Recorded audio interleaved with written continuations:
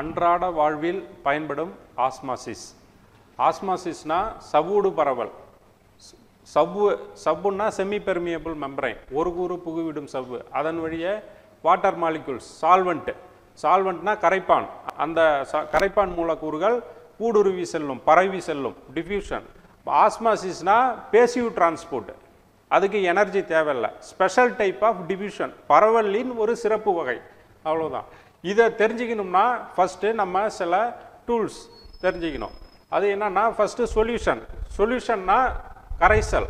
Solution எதோட சேர்ந்தது? Solvent plus solute. சால்வெண்ட்னா கரைப்பான், சொல்யூட்டுனா கரைபொருள். அதில் இப்போ நம்ம ஒரு தண்ணியில் சர்க்கரையை கலந்துட்டோம்னா அது கரைசலாக மாறிடும், சொல்யூஷன். அப்போ ஒரு சொல்யூஷனில் சால்வெண்ட் அதிகமாக இருக்கும், சொல்யூட்டு கம்மியாக இருக்கும், இதுதான். அப்போ டைப்ஸ் ஆஃப் சொல்யூஷன். அப்போ எத்தனை வகையான சொல்யூஷன் இருக்குது? கரைசலின் வகைகள் 3 வகை. ஒன்று ஹைப்பர்டோனிக் சொல்யூஷன், அடர்மிகு கரைசல். ஹைப்போடோனிக் சொல்யூஷன், அடர்குறை கரைசல். ஐசோடோனிக் சொல்யூஷன், ஒத்த அடர் கரைசல். 3 டைப் இருக்குது. அது 3த்தையும் என்னன்னு பார்க்குறோம் ஃபர்ஸ்ட். அடுத்தது ஹைப்பர்டோனிக் சொல்யூஷன். ஹைப்பர்னா அதிகம், இன்க்ரீஸ். டோனிக்னா சொல்யூட், கரைபொருள். சொல்யூஷன்னா கரைசல்.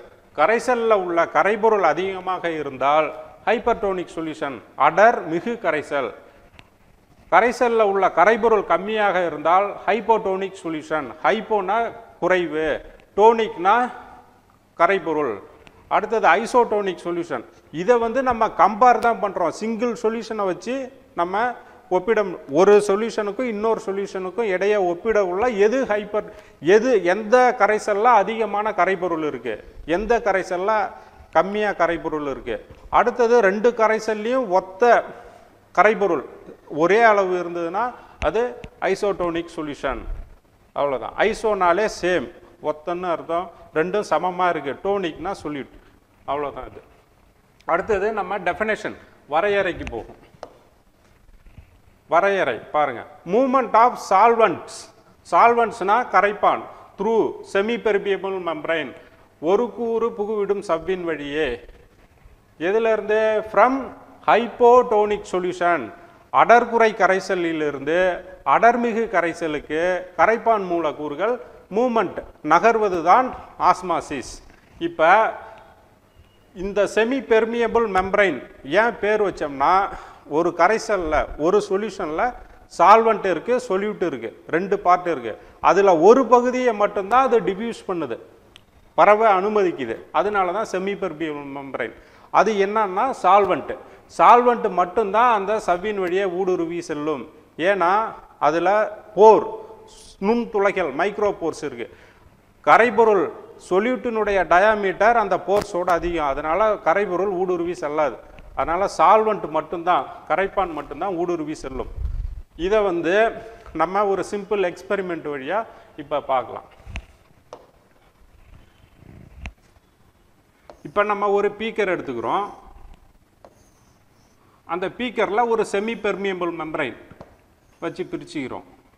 இது கம்பார்ட்மெண்ட் ஏ, இது பி, 2 பகுதியாக பிரிச்சுக்கிறோம். கம்பார்ட்மெண்ட் ஏவில் 10 லிட்டர் வாட்டர் கரைப்பான் எடுத்துக்கிறோம். கம்பார்ட்மெண்ட் பிலையும் 10 லிட்டர் எடுத்துக்கிறோம். இப்போ கம்பார்ட்மெண்ட் ஏவில் 5 கிராம், அதாவது 5 டாட்,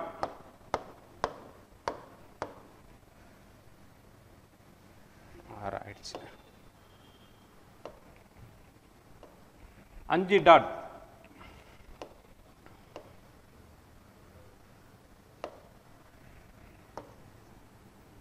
சரி.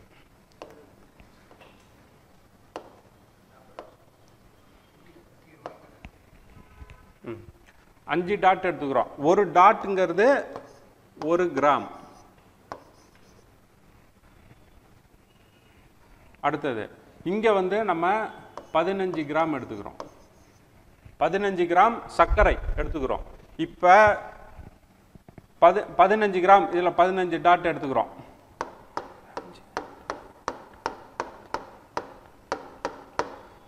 இப்போ பாருங்க, கரைபொருள் எதில் அதிகமாக இருக்கோ அது ஹைப்பர்டோனிக் சொல்யூஷன் படித்தோம். கரைபொருள் எதில் கம்மியாக இருக்கோ, சொல்யூட் எது கம்மியாக இருக்கோ அது ஹைப்போடோனிக் சொல்யூஷன் படித்தோம். அப்போ கம்பார்ட்மெண்ட் ஏ இது வந்து ஹைப்போடோனிக் சொல்யூஷன், இது வந்து கம்பார்ட்மெண்ட் பி ஹைப்பர்டோனிக் சொல்யூஷன். ஏன்னா எதில் இனிப்பு அதிகமாக இருக்கும்? 15 கிராம் உள்ள கரைசலில் இனிப்பு அதிகமாக இருக்குமா, 5 கிராம் சர்க்கரை உள்ள கம்பார்ட்மெண்ட்டில் இனிப்பு அதிகமாக இருக்குமானா 15 கிராம் சர்க்கரை அதிகமாக உள்ள பொருளில் தான் இனிப்பு அதிகமாக இருக்கும். அதுதான் கான்சன்ட்ரேட்டட் சொல்யூஷன், அதுதான் அடர்மிகு கரைசல். இப்போ நம்ம டெஃபினேஷனில் என்ன படித்தோம்னா, அடர் குறை கரைசலிலிருந்து ஹைப்போடோனிக் சொல்யூஷன்ல இருந்து ஹைப்பர்டோனிக் சொல்யூஷனுக்கு சால்வெண்ட் மூவ் ஆகி போகும். சால்வெண்ட் இப்போ இங்கே இருந்து இங்கே சால்வெண்ட் மூவ் ஆகுது, அதுதான் ஆஸ்மாசிஸ். எது வரலையும் மூவ் ஆகும் அப்படின்னு பார்த்தீங்கன்னா, அது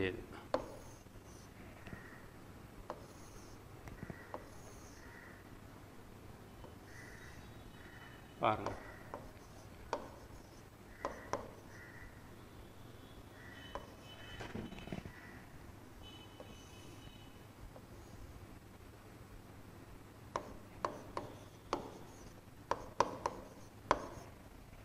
பதினஞ்சு லிட்டர் 5 லிட்டர் தண்ணிக்கு 5 கிராம் சொல்யூட்டு, 15 லிட்டர் தண்ணிக்கு 15 கிராம் சொல்யூட்டு. அப்போ வாட்டர் ஹைப்போடோனிக் சொல்யூஷன்ல இருந்து ஹைப்பர்டோனிக் சொல்யூஷனுக்கு மூவ்மெண்ட் ஆகுது. அதுதான் water பொட்டன்ஷியல்பாங்க. Water பொட்டன்ஷியல்னா movement of water. அப்போ என்னைக்குமே வாட்டர் பொட்டன்ஷியல் வந்து பியூர் வாட்டருக்கு 0, அதுதான் ஹையஸ்ட் வேல்யூ. நீங்கள் அதில் சொல்யூஷன் அதில் வந்து நீங்கள் சொல்யூட்டை ஆட் பண்ண மூவ்மெண்ட் ஆஃப் வாட்டர், அதாவது வாட்டர் பொட்டன்ஷியல் குறைஞ்சிக்கிட்டே வரும். இந்த ஆண்டு நீட் கொஸ்டின்ல அது கேட்டிருந்தாங்க. ஒரு கொஸ்டின், ஒரு பியூர் ஒரு வாட்டரில் நீங்கள் சொல்யூட்டை ஆட் பண்ண உள்ள வாட்டர் பொட்டன்ஷியல்னா நீரியல் திறன், நீரினுடைய movement, solvent movement of solvent அது கூடுமா குறையுமான்னு கேட்டாங்க. நீங்கள் சொல்யூட்டை சேர்க்க வாட்டர் பொட்டன்ஷியல் குறையும். ஏன்னா அது அந்த மாலிகுலோட பைண்ட் ஆகிக்கும் வாட்டர், அது டிஃப்யூஸ் அதனுடைய மூவ்மெண்ட் கெப்பாசிட்டி குறைஞ்சிக்கிட்டே இருக்கும். அதனால தான் ஹைப்போடோனிக் சொல்யூஷனில் அப்படி இல்லை.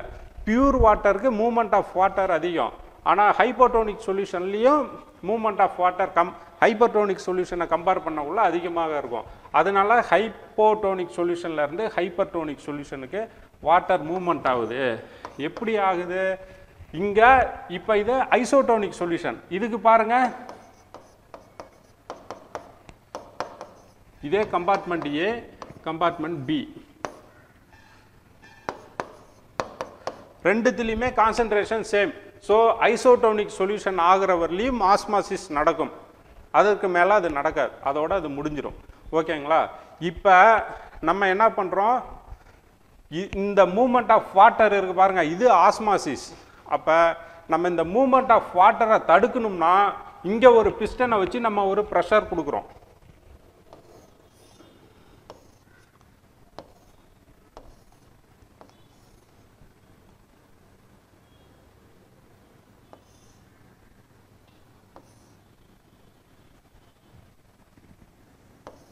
இதே கம்பார்ட்மெண்ட் ஏ, இதே கம்பார்ட்மெண்ட் பி. வாட்டர் மாலிகுல் இங்கேருந்து இங்கே மூவ் ஆகி போகுது. அப்போ நம்ம இங்கே வந்து ஒரு பிஸ்டனை வச்சு ஒரு ப்ரெஷர், எக்ஸ்டர்னல் ப்ரெஷர் கொடுக்குறோம். அப்போ எக்ஸ்டர்னல் ப்ரெஷர் கொடுக்க உள்ள இங்கே வந்து ப்ரெஷர் அதிகமாகும்.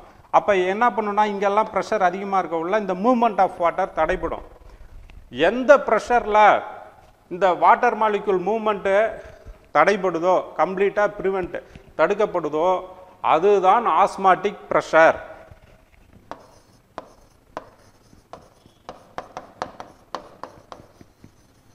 Osmotic pressure. ஓகேங்களா? இதற்கு மேலே நம்ம எக்ஸ்டர்னலாக ப்ரெஷர் கொடுத்தோம்னா என்ன பண்ணிடும், இது வந்து ஹைப்பர்டோனிக் சொல்யூஷன். ஹைப்பர்டோனிக் சொல்யூஷன்ல இருந்து வாட்டர் மாலிகுல் ஹைப்போடோனிக் சொல்யூஷனுக்கு மூவ்மெண்ட் ஆகும். அதுக்கு பேர் தான் RO, reverse osmosis. Reverse osmosis. So இந்த ரிவர்ஸ் ஆஸ்மாசிஸ் தான் இந்த ரிவர்ஸ் ஆஸ்மாசிஸ் தான் நம்மளுடைய அன்றாட வாழ்வியலில் பயன்படுது. எல்லாருமே வீட்டில் இப்போ என்ன பண்ணுறாங்க, ஆர்ஓ பிளான்ட் வச்சுருக்காங்க. நம்ம இந்தியாவில் குடிநீர் தட்டுப்பாடு ஏற்படுகிறது. அப்போ கடல் நீரை குடிநீராக்கும் திட்டம், கடல் நீரில் நிறையா சொல்யூட்டு சேர்ந்துருக்கும். அதனால தான் நம்ம அதை குடிக்க முடியாது. கான்சன்ட்ரேட்டட் அதிகமான வாட்டர் அது. அப்போ அந்த கான்சன்ட்ரேட்டட் அதிகமான வாட்டர்லேருந்து நம்ம சால்வெண்ட்டை மட்டும் பிரித்து எடுக்கணும். அதை சும்மா நம்ம நேச்சுரலாக விட்டோம்னா அது வாட்டரை அப்சர்வ் தான் பண்ணும், டிஃப்யூஸ் பண்ணாது. ஆனால் நம்ம எக்ஸ்டர்னல் ப்ரெஷர் கொடுத்து ஹைப்பர்டோனிக் சொல்யூஷன்லேருந்து கடல் நீர்லேருந்து வாட்டர் சால்வெண்ட்டை மட்டும் நம்ம பிரித்து எடுக்கிறோம். அதுதான் ரிவர்ஸ் ஆஸ்மாசிஸ். இந்த ரிவர்ஸ் ஆஸ்மாசிஸ் நம்ம அன்றாட வாழ்வில் பயன்பட்டுக்கிட்டு இருக்கு. இப்போ இதற்கு அப்புறம் டைப்ஸ் ஆஃப் ஆஸ்மாசிஸ் அதை பார்க்க போகிறோம்.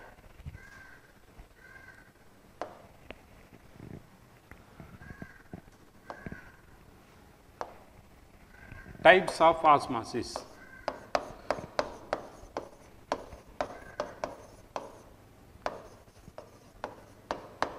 ரெண்டு இருக்கு. ஒன்று எண்டாஸ்மாசிஸ்.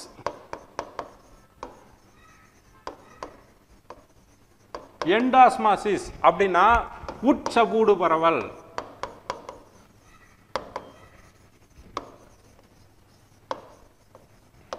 இன்னொன்று எக்ஸாஸ்மாசிஸ்.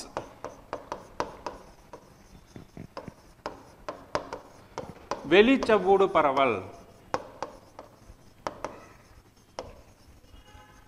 வெளிச்சவூடு பரவல். இப்போ எண்டாஸ்மாசிஸை பற்றி பார்ப்போம். எண்டாஸ்மாசிஸ்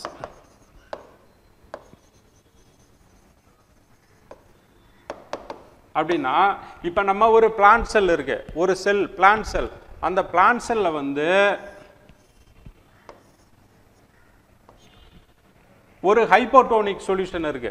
ஹைப்போடோனிக் சொல்யூஷன்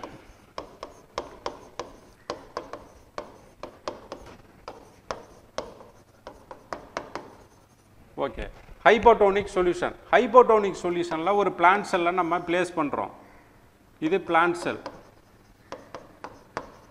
அப்போ ஹைப்போடோனிக் சொல்யூஷன்ல வாட்டர் கான்சன்ட்ரேஷன் அதிகம். அந்த டெஃபினேஷனை ரெண்டு விதமாக சொல்லலாம். ஒன்று, வாட்டர் கான்சன்ட்ரேஷன் நீரின் செறிவு அதிகமாக உள்ள கரைசலிலிருந்து நீரின் செறிவு குறைவாக உள்ள கரைசலுக்கு கரைப்பானானது ஒரு கூறு புகு விடும் சவ்வின் வழியே பரவி செல்லும். இது ஒரு டெஃபினேஷன். ரெண்டாவது டெஃபினேஷன் பார்த்தீங்கன்னா, அடர்குறை கரைசலிலிருந்து அடர்மிகு கரைசலுக்கு கரைப்பான் சால்வெண்ட் மூலக்கூறு வாட்டர் மூலக்கூறானது ஒரு கூறு புகுவிடும் சவ்வின் வழியே பரவி செல்லும். இது ரெண்டு டெஃபினேஷன். புக்கில் நம்ம ரெண்டு டெஃபினேஷனையும் நம்ம படிக்கணும். அப்போனா தான் நமக்கு இது கம்ப்ளீட்டாக நமக்கு புரியும். இப்போ பிளான்ட் செல்ல வந்து ஹைப்போடோனிக் சொல்யூஷனில் வைக்கிறோம். அப்போ பிளான்ட் செல்லில் உள்ள சொல்யூஷன் வந்து என்னது,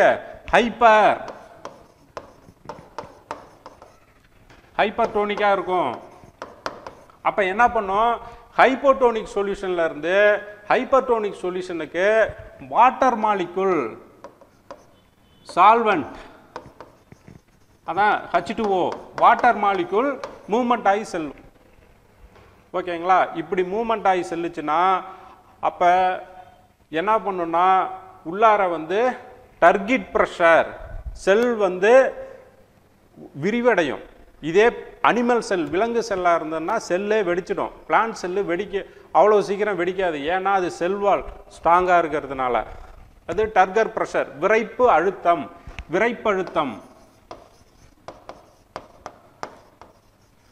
விரைப்பழுத்தம் உருவாகும்.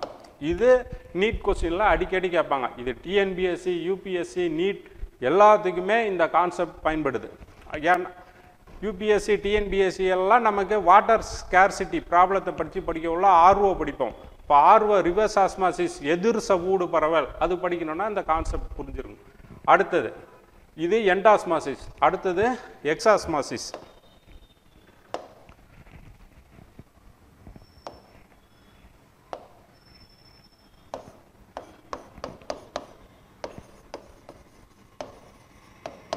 எக்ஸாஸ்மாசிஸ்னா அதே பிளான்ட் செல்ல நம்ம வந்து ஹைப்பர்டோனிக் சொல்யூஷன் பிளான்ட் செல், இது வந்து ஹைப்பர்டோனிக் சொல்யூஷன்ல வைக்கிறோம், பிளேஸ் பண்றோம். அப்ப பிளேஸ் பண்ணவுள்ள என்ன பண்ணோம்னா பிளான்ட் செல்லுக்குள்ளார ஹைப்போடோனிக் சொல்யூஷனா இருக்கும். அப்ப பாருங்க, ஹைப்போடோனிக் சொல்யூஷன்ல இருந்து hypertonic சொல்யூஷனுக்கு solvent molecule, that means water molecule movement ஆகுறது தான் ஆஸ்மாசிஸ். அப்ப பிளான்ட் செல்லுல இருந்து இங்க H2O மூவ்மெண்ட் ஆகும். அப்ப இது என்ன பண்ணும், பிளாஸ்மா செல்லுல என்ன இருக்கு, புரோட்டோபிளாசம் இருக்கு. புரோட்டோபிளாஸ்ட், அந்த சைட்டோபிளாசம் புரோட்டோபிளாஸ்ட் என்ன பண்ணும்னா ஸ்ட்ரங்கன் ஆகும், சுருங்கிடும். அது பேரு பிளாஸ்மோலைசிஸ்.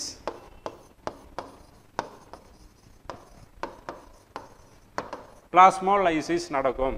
இதுதான் ஆஸ்மாசிஸினுடைய விளக்கம், தெளிவான விளக்கம்.